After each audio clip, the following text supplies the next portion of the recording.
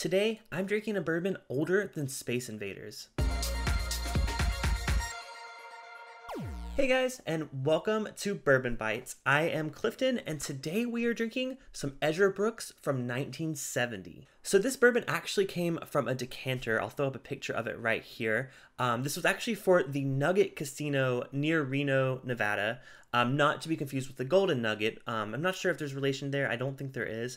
But apparently the Nugget Casino has an 18-karat golden chicken statue.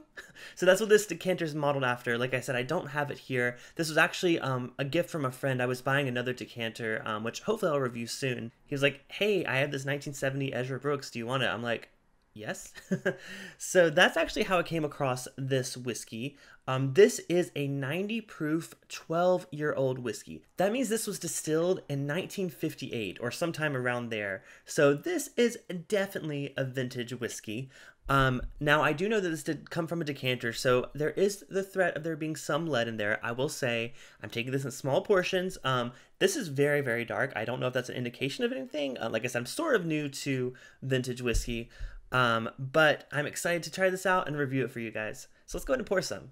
So a little bit of history about this brand itself. Back in the 1970s, Ezra Brooks was actually a pretty reputable company. The US government actually considered it Kentucky's finest little distillery in the late 60s. So it had a reputation. It also had a reputation of being a copycat whiskey. The bottle design of the regular release was very similar to Jack Daniel's.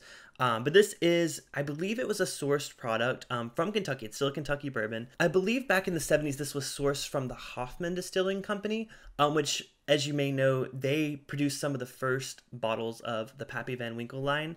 So that's a pretty cool fact I just learned by researching this bottle a bit. So yeah, Ezra Brooks was pretty well known. Nowadays it's kind of known as, you know, a budget brand. They are coming out with some old Ezra that's very reputable. They're currently owned by the Luxco Distilling Company, or Luxro, which just started its own distillery. So that's where the brand lies now, but it has a long, long history. Of course, decanters were super popular back in the 1960s and 70s. I think pretty much every major distillery were releasing some sort of annual decanter, like bicentennial or things like that. So it was a very popular thing back in the day. And the fact that some of this stuff survived for 50 years is crazy to me. So that's why I'm so excited to get into this glass and see what we find. So on the nose, the alcohol is a little astringent. The first thing you get is that proof, I think. It's coming out of the glass a bit more than I thought, especially for some of these older whiskeys. I think tend to be a little more mellow, I would say, but this one is pretty forward with that, you know, the ethanol from the alcohol. But behind it, though, is a really unique note, and I'm still trying to pin down how I would describe that. It may come from the decanter itself. It does smell a little musty, like it's been kept in a basement or an attic for a long time, maybe 50 years. But that mustiness isn't off-putting at all, and it's actually combined with a very, really, I guess I would say generic sweetness. It's not like it's like a caramel or anything specific. It reminds me of almost like walking into a candy store. Like, you know, there's candy like on the wall out of dispensers and chocolates and, you know, Skittles and all that. Just like a very generic sweet candy sweetness. It is a 12-year-old whiskey, but I'm not getting as much of that oak note that you find in a lot of older whiskeys today. That could be because it mellowed, I guess, in a decanter for 50 years. But I'm curious if I'll get more of that on the taste. So cheers.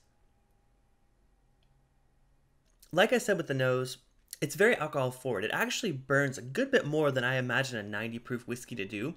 The oak's definitely more there on the palate. It's really dry, but it's also... It's more of like a library, like an old book. You know, I don't know about you, but I love smelling old books. It is very reminiscent of that, which may say that maybe something went a little wrong, although it is very clear. Like I've heard that these older whiskeys, as long as they're clear, they're pretty safe to drink. I mean, of course, I wouldn't drink this whole bottle, but just a little bit, you know, every now and then doesn't hurt you. But that old note that I'm so familiar with, like in an old house or an old book, the fact that that translates into a whiskey really brings it character. And I don't know if it always had that note. That may have came from where it was stored.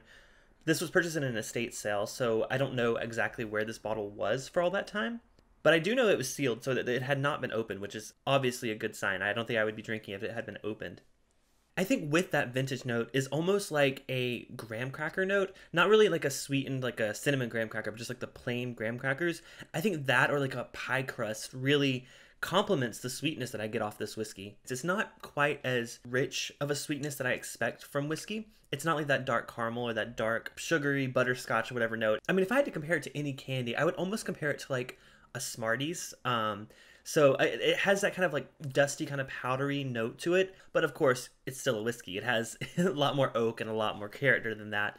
But overall, I am really impressed. I think this is really unique. I've been giving out samples of this to friends. I think it's a true sign to how whiskey was done in those days, and I think that's why I really, really love trying these vintage whiskeys. So please let me know if you want to see me do more of these decanters or vintage whiskey reviews. I have a couple more in storage. I have some from Jim Beam, some from Wild Turkey. Until next time, this is Bourbon Bytes, whiskey reviews with a retro twist, and what better way to do it than with vintage bourbon.